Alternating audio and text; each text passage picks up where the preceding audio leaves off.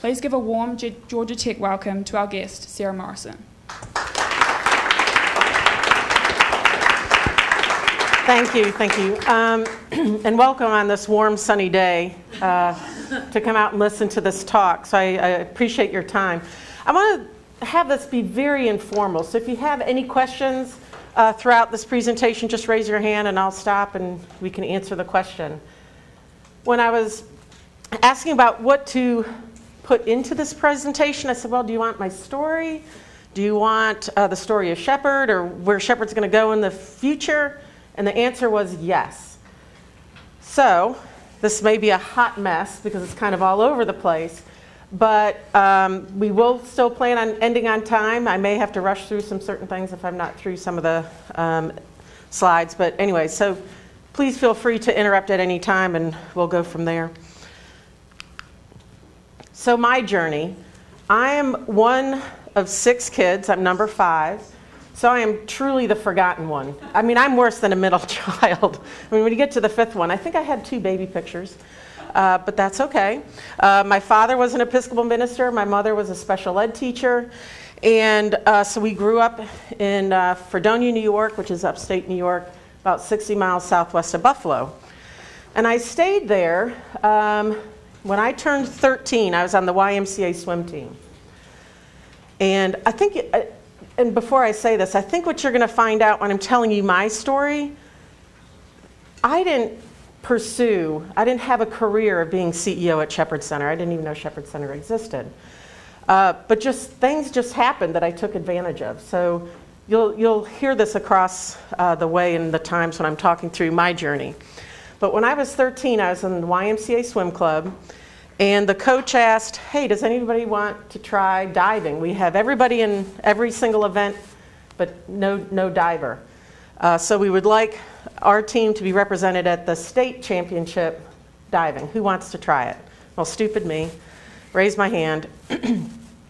And I had about a month and a half to get ready to learn how to dive. But, you mess with things when you get to a friend's pool or something like that has a diving board. So I did that, and lo and behold, I went to the state championship, and I won it. I know, right? I was like, what? Well, everybody was like, what? What happened? It's really cute with my little bathing cap. And so I won that state competition. So my family started thinking, maybe she has a talent in this. Now, mind you, I was also afraid of heights, so diving really should not have been the thing that I did. And what happened was I went to when I was 15, I started the Fredonia Hillbillies. I was on their diving team, and I won state as a freshman by less than 1 point. My mother was a nervous wreck. She was taking the scores and grinding her pencil into that paper, but I did come in first place. And then in my sophomore year, I went to the state championship again and won by more than 100 points. So it was at this time my family said, well, she's done pretty much everything she can do now. Let's ship her off to Miami. We're sick of her by now, but so I left home when I was 16 to live with a family. He was a cardiac surgeon, to train at Miami. And while I was there, I also, when I was about 17 and a half, graduated high school early, so I started when I was about 17 and a half with a full scholarship at the University of Miami. And while I was there, remember I'm afraid of heights, right? So high school, the diving board is only like this high, so that was pretty good. I could tolerate that. But what happened when I went to Florida is you had the 3-meter springboard, and then you had the 10-meter platform, the one that's like 33 1/3 feet up. If you could come up and feel my palms right now, it's just sweating thinking about climbing up that ladder. It was horrible. And through repetitive diving, repetitive backward bending, I did one dive off the 10-meter platform. It was the first time I was going to do it. It was a back 2.5. And I landed wrong. And my back was just never the same after that. Had chronic pain. Come to find out through a lot of the things that I probably did wrong as a diver, I had a stress fracture in my back, so I broke my back and needed it to get fixed. Now, luckily, I didn't have any neurological damage, But this is kind of where physical therapy started coming into my mind as far as a career. I had surgery, and I was in a body cast at the University of Miami in Florida for 9 months. Could not take it off. Has anybody smelled an arm cast that's only been on for a couple weeks? Yeah, I was a walking skunk. It was horrible. I was in physical therapy school at the time, just starting, and the professors just remember me standing in the back because I couldn't sit down. Because the body cast went from my chest down to my knee on my right side, my hip on the left. So I could bend my left leg a little bit. But everything I had to do was standing. I couldn't ride a bike. I couldn't get in a car, unless it was a station wagon in the back, and that was a mess too. So after 9 months, I did get back into diving, but I lost a lot of flexibility, if you can even imagine. But that's where I started my career, or wanting to start my career as a physical therapist. So when I graduated physical therapy school, I knew my future husband, he was not my husband yet, was going to be moving to Atlanta. So since he was my future husband, I decided to go with him to Atlanta, and I found out about Shepherd Center. And actually before that, I did an internship. I always thought I was going to do pediatric physical therapy. There's one problem with pediatric physical therapy. I hated it. What's one thing that comes with pediatrics? Kids. Parents. Oh. Their parents come with the kids. And I was deathly afraid. I'm very much an introvert, which you probably would not recognize, especially if I cracked a lot of my jokes that I think are funny.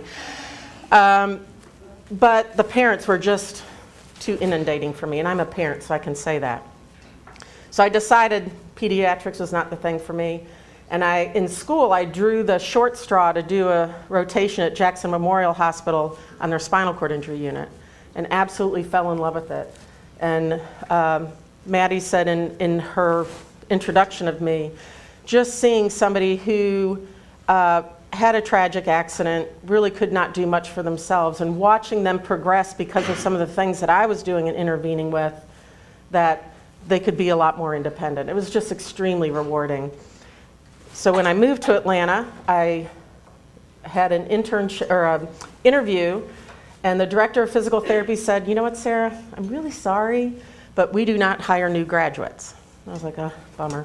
So I was looking for another more generic rehab program, and then I went to go get married. And while I was not in the process of getting married, but you know all those things you do before you get married, bridesmaids parties and dress fittings and all that kind of stuff.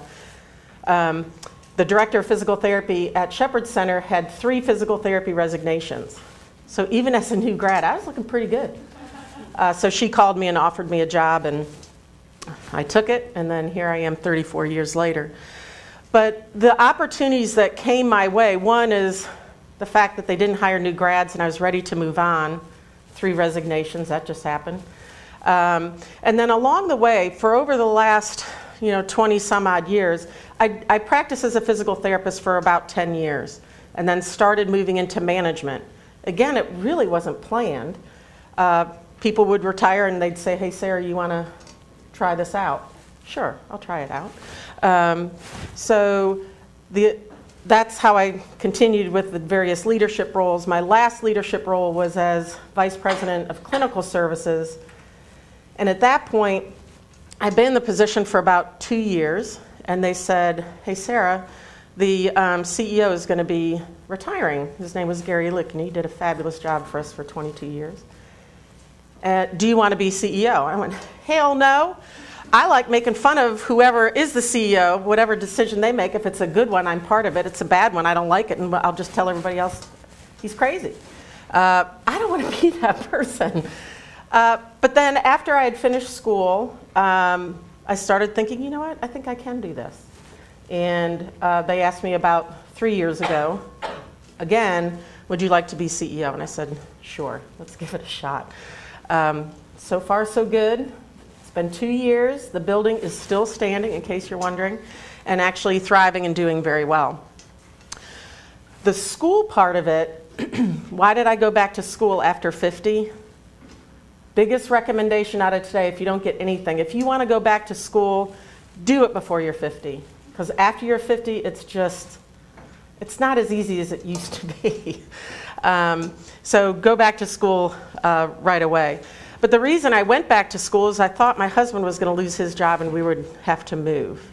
Don't tell work that, but that really was the original reason why I went back to school.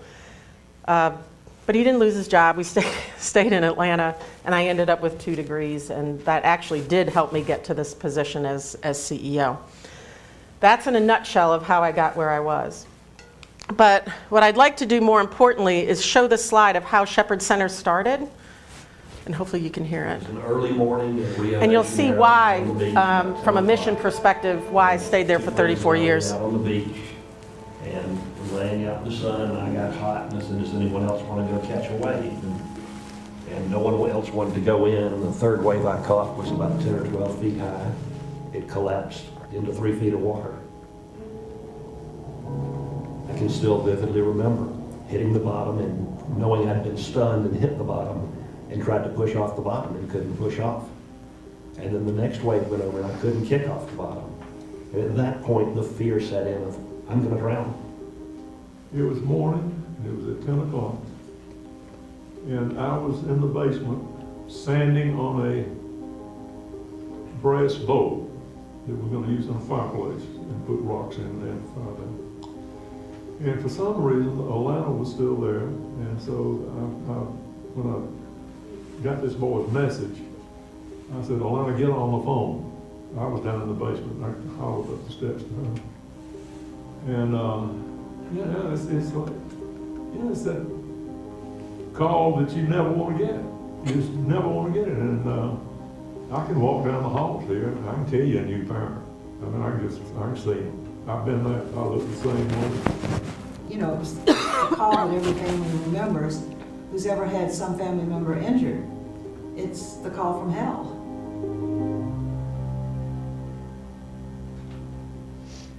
Injury happened October 21st, and December the 6th, we arrived at Piedmont. And they had already put together a team of doctors, from a group of orthopedic surgeons to a pulmonologist, a thoracic surgeon, neurologist, so they wanted to treat it as a team because they knew how complicated it had gotten. And we thought if we got back to Piedmont and our family and our doctors, everything would be fine. And it was sort of fine. It was a pretty rocky road. I spent a few more weeks in ICU and had some respiratory arrest, cardiac failures. So it was a pretty rocky landing even coming back home. There was a lot of doubt about whether he would live or not, as you can imagine. So we heard about the hospital in Denver, and Harold went out there and looked at it and came back that same day and said, this is so different. It's really what they call spinal care. And so he said, let's get out of here. And they said, oh, no, you can't possibly leave. No. It'll be six or 7 months. We need to build him up with blood transfusions and all that sort of thing. He said, no, we're going. And then they began to come around one by one to us and say, you're really making the right decision. And it was just like you flipped a light switch. It was night and day. He began to move a toe and then a finger or so. And when we got out there, he was coming off his ventilator, and they began to pull all the tubes and get you knowing that there's some hope, and a lot of intense physical therapy and so forth. So lucky that he was an incomplete injury, so he got return of function and sensation, particularly on one side.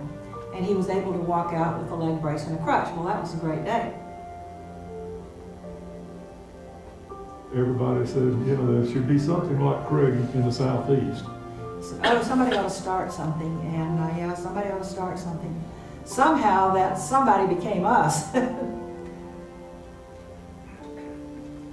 Partner of mine, who was a friend of the Shepherds, knew they were looking for a medical director for something they wanted to start, and he gave them my name, and they called me up and said, would you be willing to consider starting a rehab center? And I knew it would go right from the start because there was nothing available within a short airplane or long airplane ride from Atlanta. We begged every friend we knew and some that we didn't know too well for money to buy into this dream. And no one in Atlanta really understood what we were trying to do. So like, would you make the contribution, see if we can pull this thing off. And we started with 6 beds in August of 1975.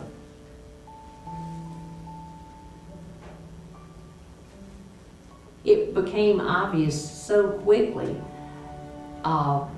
that they didn't have the facility to cover all the patients' needs. It was so wonderful to go in where everything was brand spanking new. The rooms were fully accessible, the facility was fully accessible, and we had a staff that knew how to take care of patients with spinal cord injury in an expert way. So just having your own home was worth it all. And what's wonderful about this Shepherd is it's not like a hospital. It's not depressing. Everyone has a smile on their face. It's really, like they say, like a big family. Almost every day somebody stops you in the hall of the elevator and says, "Thank you for starting this place." Well, I'm not the only one that started. There were 4 of us in the beginning, and then lots more people were part of it. I couldn't do anything better with my life. It's been 40 years. We've had a few bumps in the road, but you're going to do that if you do anything that's worthwhile. I think one of the things that's most important to me is touching the people that come through the doors here and watching them leave with a smile on their face and hugging staff and saying how grateful they were to have been someplace during one of the most horrible times in their life.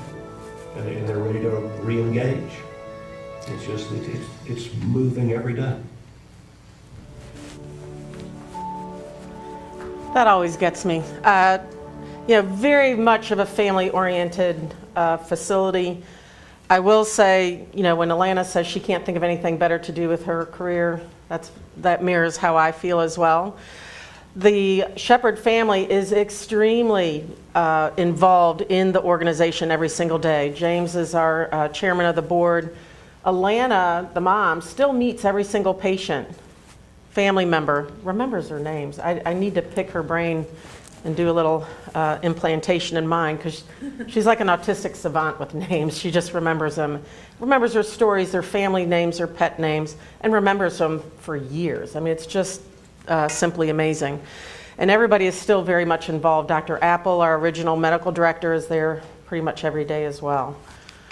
And I'm not going to spend a whole lot of time on this slide, but just realize we started with 6 beds, renting in a hospital, as you heard on the video, and now we're at 152 beds.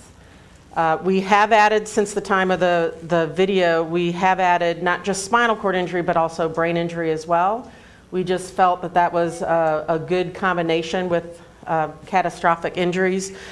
But we offer a lot of services for brain, spinal cord, and other neuromuscular disorders. Our average daily census is about 130, so our capacity stays very high. 2 years ago, we couldn't admit 300 patients simply because of capacity. So we did grow. We added 2 new teams, and now we're turning less people away. Now it's only about 75 for the entire year. Our average length of stay is very long, especially in today's healthcare world. When you talk to an acute care facility, they measure their length of stay in hours. Our average length of stay is about 47 days. About 80% of our patients, looks like there's a typo here, 80% of our patients are male, not female. 20% are female. And that's simply because you guys are a lot more riskier than us chicks. So you tend to get injured more than the women. But we also offer day programs. Because of all the pressures we were getting from insurance companies to reduce our length of stay, our length of stays used to be 90 and 100 and 120. So we cut that to 47, but we did start some day programs, which essentially is what they're all the same programming that they're offered on an inpatient basis. It's just done on an outpatient basis. But we have a multitude of various outpatient clinics, and you can read those there. And then some of our other services, transition support, I'm going to talk about in a second. In 2008, we started a Share Military initiative that helps servicemen and women post 9/11 that have PTSD as well as mild brain injury. You may or may not have heard the statistic that 22 vets commit suicide a day. We've treated over 450 people now in that program since 2008, and we've had zero suicides, so it's been extremely successful, and one of the things we're most proud of. This is just showing you how many patients we see in a year. It's about 900. A little bit more brain injury than spinal cord injury. One, their lengths of stay are a little bit shorter.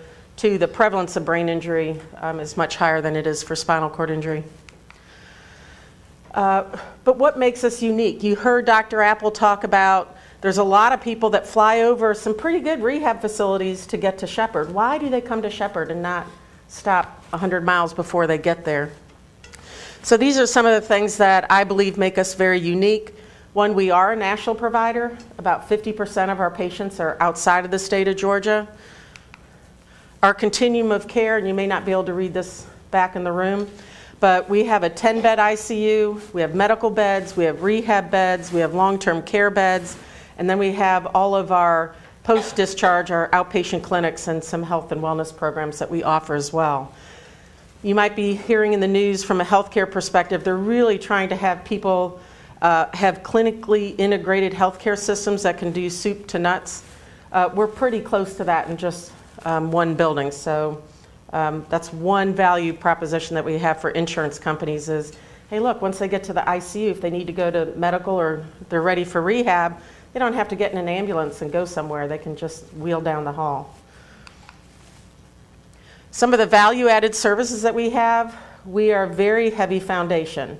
You heard James that they had to beg, borrow, and steal from every friend they had just to start this dream.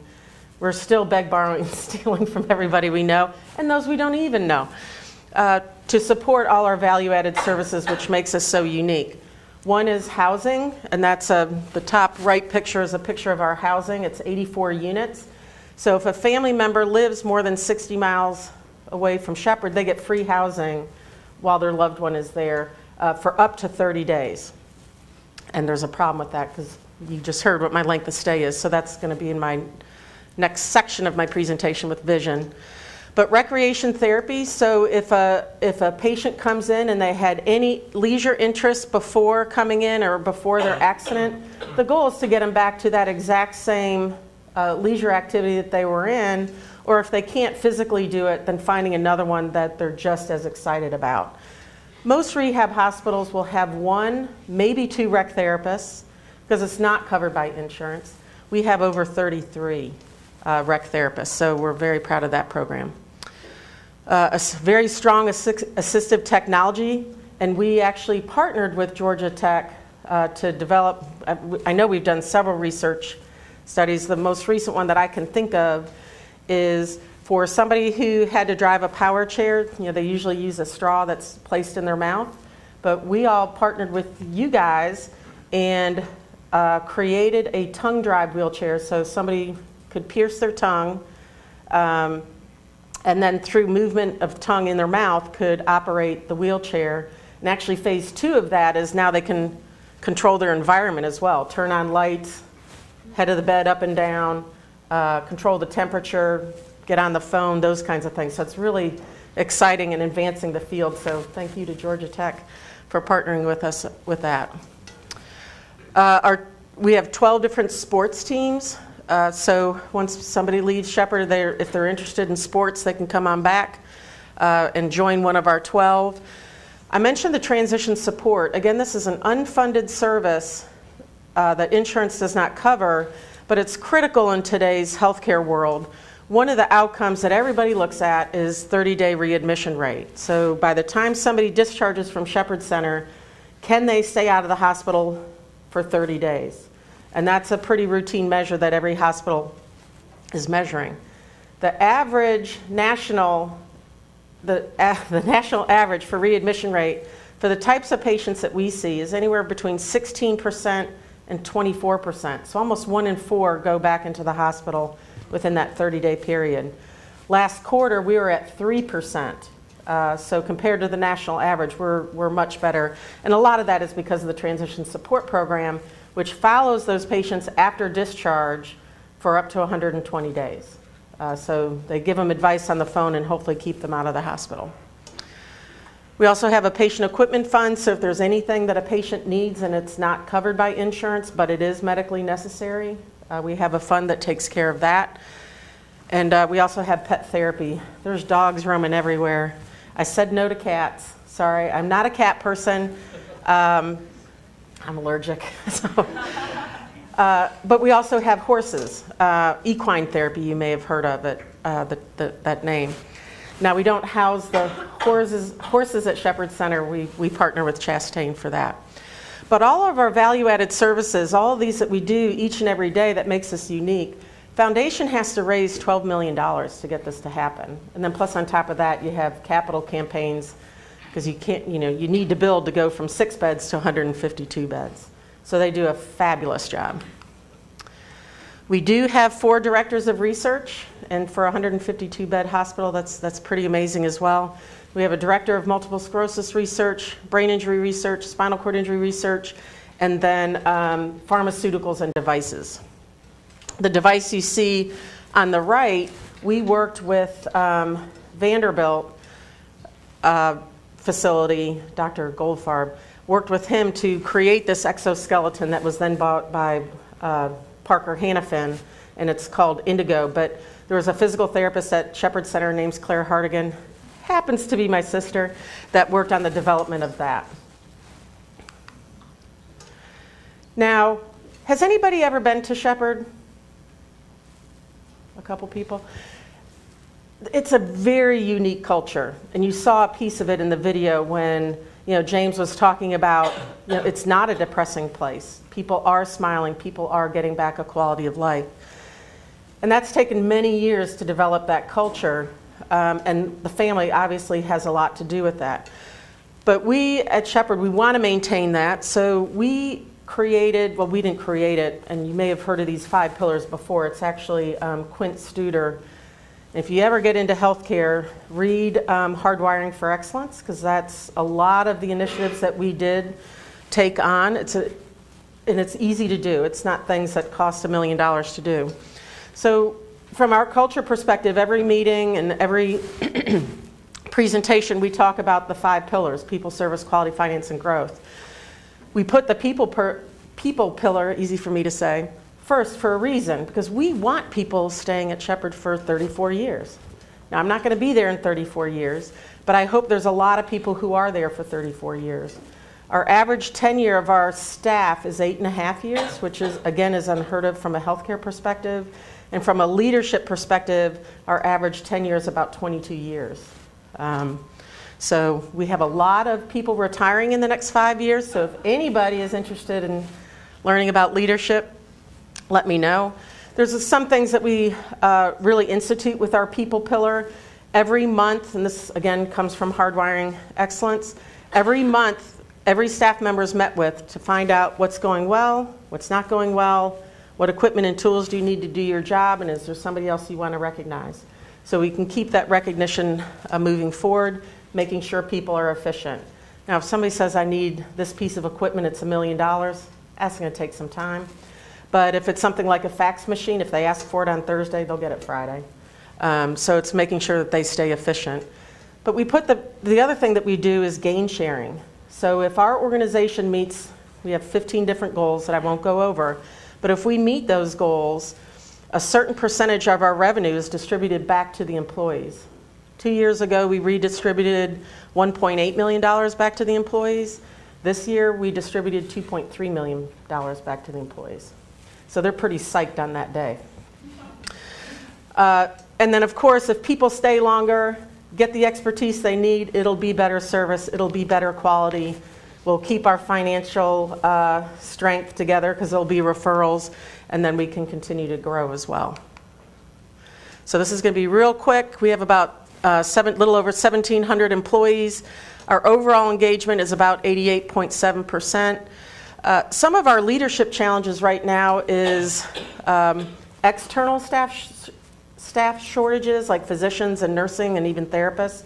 Luckily, we haven't experienced that yet, but we know we can. I mentioned about our succession of senior leaders. We have 5 senior leaders that are going to be leaving within the next 3 to 4 years. So we're really working on a very robust succession plan of who's ready to move up now, who needs more training, and what positions do we know that we'll just go external with. So we're working on that. And then millennials. That's got to come up from an old guy like me, right? You've got to make fun of the millennials a little bit. And I'm not making fun of you, really. But our first year turnover used to be about 2%. Now it's 26%. And that's been hard on our staff with constant specialty training. It takes 3 months to train a nurse before they can take a patient, 3 months to train a physical therapist or occupational therapist before they can take a patient. So if 1/4 of those people are always turning over, man, that can become very burdensome on the staff. So we're instituting a lot of initiatives as far as leadership training, as far as employee benefits to see if we can keep that first year turnover much lower. It was as high as 35%, but now it's 26%. From a service perspective, and this is looking at patient engagement or patient satisfaction, our likelihood of recommending is almost always between 94 and 98%, which again, for a 47-day length of stay, it's pretty hard to keep somebody happy for 47 days. Where in an acute care facility, you can kind of muster up a 2 or 3 day satisfaction length of stay, but we work very hard on that, and there's a lot of initiatives and training that go along with that with the staff. Oh, I already said likelihood of recommending. And then from outpatient overall care is anywhere from 95%. Likelihood of recommending sometimes is 100%, but usually runs around 98%. From a quality perspective, one thing that we've seen from the healthcare world is the formation of all these different healthcare systems, right? So what we're seeing is people don't want to send their spinal cord injury or brain injury to Shepherd Center because they just merged and acquired another facility, and they want to keep it within their own facility. What we're seeing from that is the complexity of the patients that we see, the number of patients on ventilators, the number of patients who are now in comas, those really high intensity, high complex individuals. A lot of our patients now are that complex, and that can become challenging as well. You've been hearing the news about infections, infections leading to death. Our infection rate is about 25% below the national benchmark, but it's not zero, so we have some work to do there. And then from a growth perspective, we did add 2 new rehab teams, which helped us with capacity, obviously. Our Share Military program has now doubled in size from being able to serve 10 people at a time to 20. And we also have had almost quadruple number growth with our newest program, which is our complex concussion clinic. And you can imagine with everything that's happening in the news with football players. And it's interesting, we've had volleyball players and even swimmers. Go figure. I just show this picture, again, just to reiterate what our culture is like. We have an adolescent team that is below 18 but higher than 13, and they just did their haunted house. And I swear they could be neck and neck with whichever other, I've never been to one, but it was pretty darn scary. They turned the 4th floor gym into a haunted house, and it was quite amazing. So here are just some top challenges. Payment reform. I will tell you there is no bill, no legislation, no regulation, no payment reform that is having hospitals get paid more. If you've heard of it, let me know. I'll take you out to lunch. Be wherever you want. Dinner if you want. But reimbursement's going down. That's all we need to say about that. Hopefully it won't go too low. The other thing about healthcare dollars, though, and healthcare costs, it's absolutely rising. We have to keep our staff. Pharmaceuticals are going crazy and out of this world, too. So keeping up with the payment reform. The healthcare laws, we have to maintain that. Shepherd is actually licensed as a long-term care facility, and there's new rules with site-neutral payments that, again, is reducing our payment. I'm going to go on. Oh, this is one of our challenges. And this is just an example of what we're hitting up against with some of the external world. So this was a presentation that was given to a hospital in Tennessee. And we have a lot of referrals from Tennessee. And this is what they told their staff. The title of the slide was Referrals to Shepherd Center. Therapists are not to inform patients that they would benefit from Shepherd Center. I mean, this is directly from that slide. We had some recon in there. Therapists should always refer first to our inpatient rehab. You know, that's hard to compete with. Luckily, our referrals are still about 4,000 a year, and we only admit about 100 a year, so we're fine with that. Looking at Vision 2025, and this is going to be really, really quick, we want to improve access. People want health care fast, they want it now, and they want it cheap, but also very high quality. And that's what we're going to be working at from an access perspective, like same-day appointments and outpatient. Right now in some of our clinics, we have a 3, 4, sometimes 5-month waiting list. So we're going to really try to cut that down from a Vision 2025. And it's Vision 2025 because that marks Shepherd's 50th anniversary. Best care, again, talking about those infections and our outcomes and trying to make us very much differentiated from any other facility. But what we're really trying to do before 2025 is create what's called an innovative institute, where people can come in and do several things. One, let's review and look at new therapeutic approaches. So anything from a research perspective, we can get into the clinic much sooner. I understand that the average, if you read it in some peer-reviewed articles, it takes 17 years to get from bench to the bedside. We want that weeks, not years.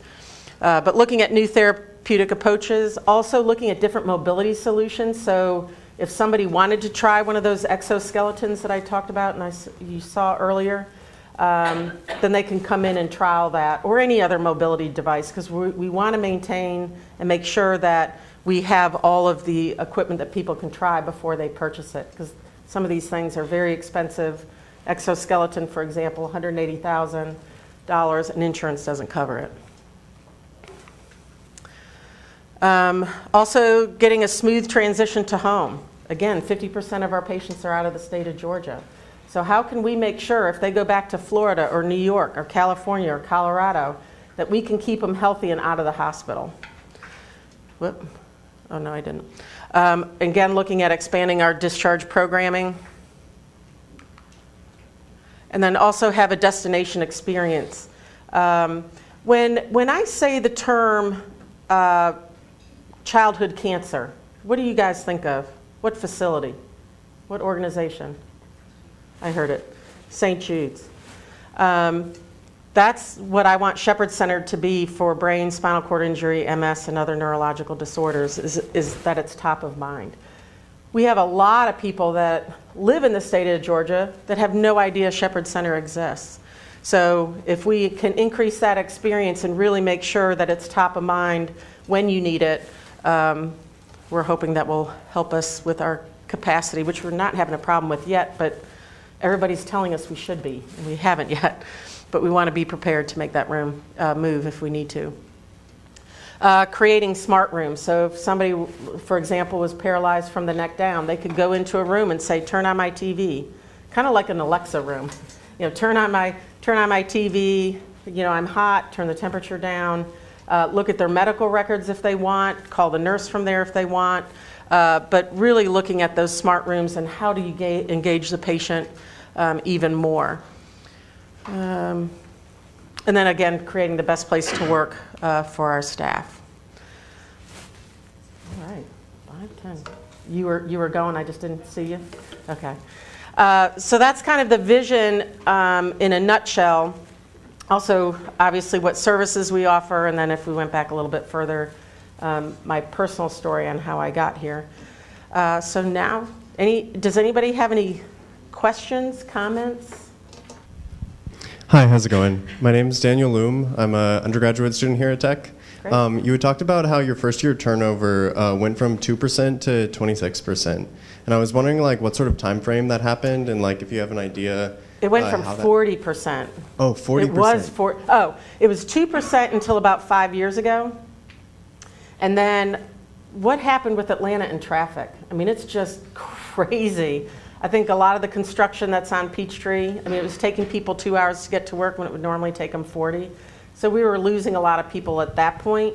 So I think that's one reason. I think another reason is, you know, millennials in general, I'm not labeling anybody, in general, you know, want to keep moving. And with leadership that has been there 20, 25, 30, 40 years, you know, sometimes the upward mobility may not have been perceived at that time. So I think a lot of those events led to as high as 40%. And then what got us back down to 26% is really focusing more on management training, giving managers the toolboxes that they need when a new person starts. You know, what do millennials like when they first start a job? Well, they really like mentoring. I mean, that's what the research is showing us. So we've assigned mentors to all new staff, millennial or not. But that's what's gotten us from the 40 back to the 26 is a lot of management toolkits for our managers. And then we think the gain sharing keeps people there at least until August when we distribute it. You have to be there to get the check. And then we have a lot of resignations the next day. Thank you. And you mentioned that when you started, they weren't hiring undergrads. Do you guys hire undergrads now? Well, from a physical therapist perspective, there's no, it's all DPT. It's all doctoral level. So we still hire undergrad if they exist. All of them are my age, though. I mean, I was on the cusp of bachelor to where physical therapy then went to master's program. And then from a master's, we now, from a physical therapy perspective, require the DPT. But we do hire them from just graduating from the DPT. I think from an occupational perspective, they're going that route, but right now they're just master's level. Speech, I think, is still undergrad, I think, and nursing is still undergrad. So yes, we do, if the profession has that ability. Thank you. Thanks for holding this talk. You're welcome.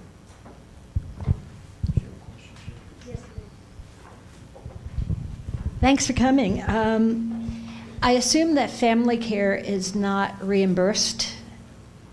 Correct. And that's correct.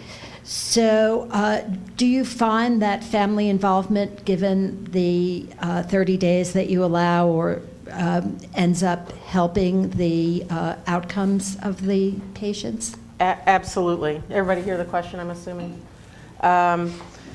Absolutely. In the 30 days, a family can use that any way they want. It does not have to be consecutive. So if they want to come for 2 weeks and then go home for 2 weeks and then come back, they can. Also, we do have other sleeping arrangements if they want to stay at the hospital. They're just not an apartment. And because we feel that the family involvement is so critical and extremely important, and that's what our families say, we're actually looking at purchasing some land relatively close to Shepherd Center and building another family housing unit so the family can stay there for their entire length of stay. I was actually meeting with, we have a consumer advisory council that I was meeting with today and going a lot more in detail about what our Vision 2025 is. And one woman, her daughter was there for 14 months. Well, she slept in the room for 14 months, so that tells me she didn't get any sleep. So to me, it's extremely important, not only for the family, but also for that patient, that their family member and their loved ones can be there and involved in care from the very get-go.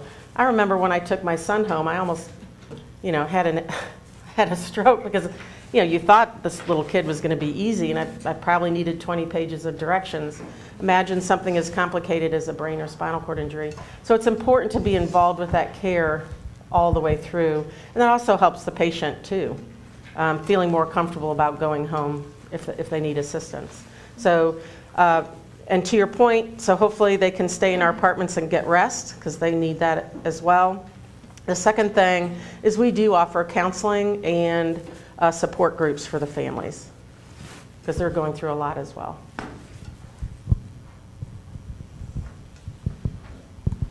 Yeah, my question might be related a little bit to that.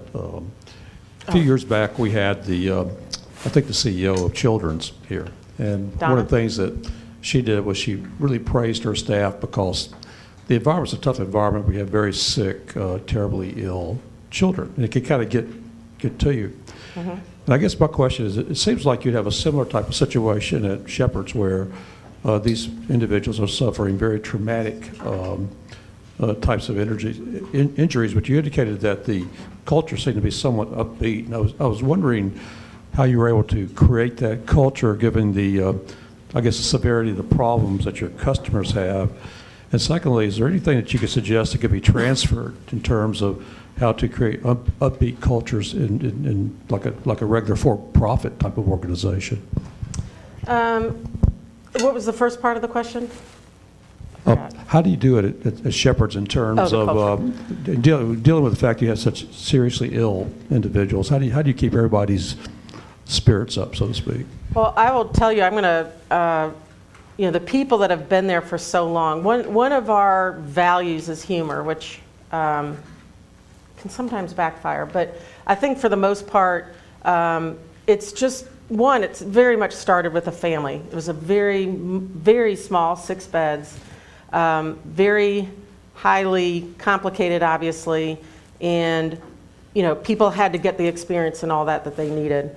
And I think what happens now is, because it was so family-oriented, we're still very much family-oriented. And you heard how much that Alana Shepherd, Harold Shepherd, James Shepherd, Dr. Apple are still there and helping maintain that culture.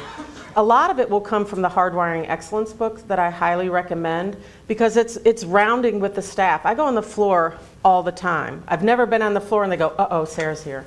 I'm interacting with the staff. Managers are interacting with the staff. The staff are getting what they need. Also, if we've been through a rough time, because there's a lot of times where we might be staffed for 135 and we have 138 patients, so people are really working hard. We recognize that immediately and try to do some things like stress busters. We had like a family feud, which is kind of pretty funny, where we'll do things for the staff, dinners, stress busters with family feud or $1,000 pyramid. We'll also, that rounding that I mentioned has been incredible in maintaining a culture, because if the staff feel like they get what they need when they need it, they're happy. And then I will also say 100% of our staff, I say without a doubt, drives our mission of our organization. And that's to help people with brain and spinal cord injury, whether it's temporary or permanent, get back to their lives again, a quality of life. And they see that and they experience it. And the patients also, like for example, our adolescent program, these patients are writing on a whiteboard tips of what to do when a new person comes in, and everybody's reading this board, and some of them are motivational, some of them are pretty darn funny. I probably can't tell you all of them, but there's some, well, whatever. But it's just everybody working together for that mission, making sure the staff have what they need, making sure the staff are recognized. We were voted the top 10 of Atlanta's best place to work, which was nice. But it's just everybody really working together for that common mission, from the environmental service staff all the way up to our physicians and another executive leadership. Everybody is on the floors rounding and making sure that the staff have what they need. And how do you integrate humor again into that? It seems like that's important. Oh, well, the haunted house is a perfect example, right? So everybody, all the teams that were there went through the haunted house. And, it's just, it is what it is. We have comedians coming in. We have, a lot of donors, too, do patient cookouts and things like that. I mean, it's really hard to explain exactly what we do because we do so much. But the fact that we're putting our staff and patients first. I mean, everybody knows if a patient or family needs something, that's going to be our primary. Every decision I make, from a growth perspective or a team perspective or an FTE perspective or equipment perspective, the patient and family are a true north in that decision, and everybody knows that. And then again, the staff, we want to maintain our staff, and we do everything we can. And the rounding, to me, is probably the initiative that really keeps the staff engaged. If they see that, we see that they're having a tough time because they don't have a fax machine and they get a fax machine the next day, there's a lot of satisfaction and reward to that.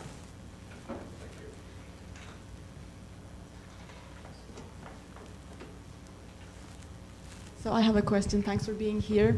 I was curious about the recreation therapy. Yes. You said you have 33 recreation therapists, whereas other rehabilitation centers have, you know, very few of them. One, so maybe. Can you talk about, you know, the purpose of the therapy and, you know, why the emphasis is on that? And I'm also curious what you said it's not covered by insurance. Right. So is that like an out-of-pocket cost for patients if they, you know, pursue that specific therapy?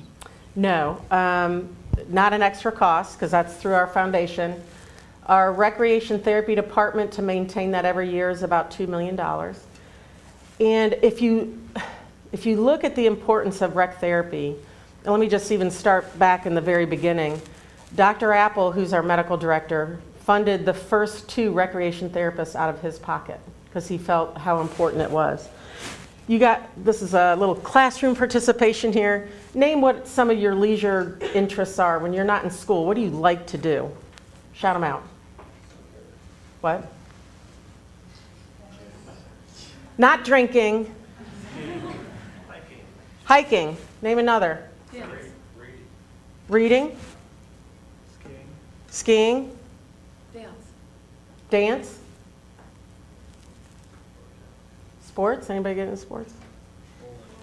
Bowling? So the importance of that is after a catastrophic injury such as brain and spinal cord injury, people think they can't do these things anymore. I'm not going to be able to golf. I'm not going to be able to fish. I can't bowl. I can't dance. Our recreation therapy department gets them back into those specific interests again. And if for whatever reason they can't, then they find another interest. So every patient is assigned a recreation therapist that goes over what were your leisure skills and let's see if we can get back to it. So if you're paralyzed from the neck down and on a ventilator, how do you read again? How do you bowl again? How do you dance again? That's what our rec therapy department does, and it's so integral. A lot of times from a rec therapy perspective, that's the first glimmer of hope a patient has. Oh my gosh, I can get back to that. You know, physical therapy, occupational therapy, speech therapy can get boring. But when you get to rec therapy, if I can get back to the things that I loved to do before my injury, that's what I want to be able to do. So every patient is assigned a rec therapist. And in addition, we have 6 other specialists, again, all donor funded. So if a patient has interest in, I don't know if I'll be able to do all 6 quickly, music, art, horticulture, sports, outdoors, did I say aquatics? Aquatics, or art. I'm sure I said that one. But they'll get an additional rec therapy sessions, again, to make sure that they can get back to the things that they loved to do before they were injured. And even some additional things that they didn't know they could do after their injury.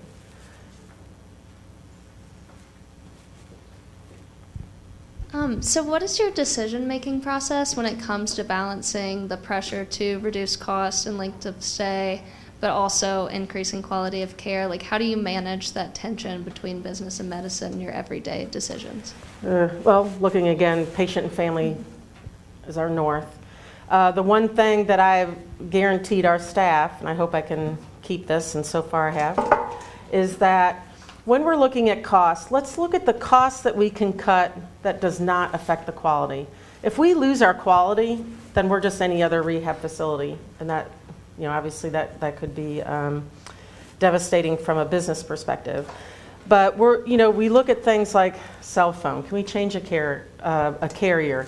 We're looking at supplies. Well, if we went to a similar supply and it costs half as much, those are the kinds of things that we're really looking at. Or is there another more effective way to deliver the same quality of treatment, like telemedicine? So that's what we're looking at. I'm not looking at, we've been very fortunate. We haven't cut any education. We're very committed to our staff's education. So everybody in the organization has opportunity for growth from an educational perspective, whether it's through conferences, whether it's through tuition reimbursement, whether it's through professional development funds. We really try to develop the staff into that as well. So luckily we haven't had to get rid of any of that. But it's really maintaining, we've got to keep our quality up. And I'm not willing to cut costs. Now, if we're forced to, all right, that's something else. But we haven't had to do that yet. Another question I get asked often is, why don't you expand out into other types of injuries? You know, why just brain injury and spinal cord injury? Why not burn or artificial joints or cardiac or whatever? Well, I'm not going to do that. That is going to, we are a specialty niche and we're very good at what we do with brain and spinal cord injury. And again, if we make ourselves like any other rehab, then we're probably not going to be in existence anymore. But it's really trying to look at the low-hanging costs as opposed to the quality-specific costs.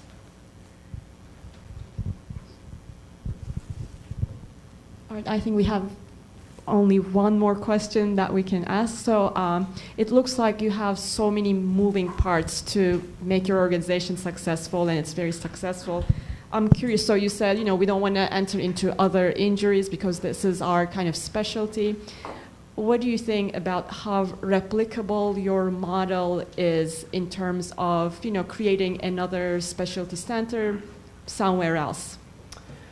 You know, I've been asked that several times.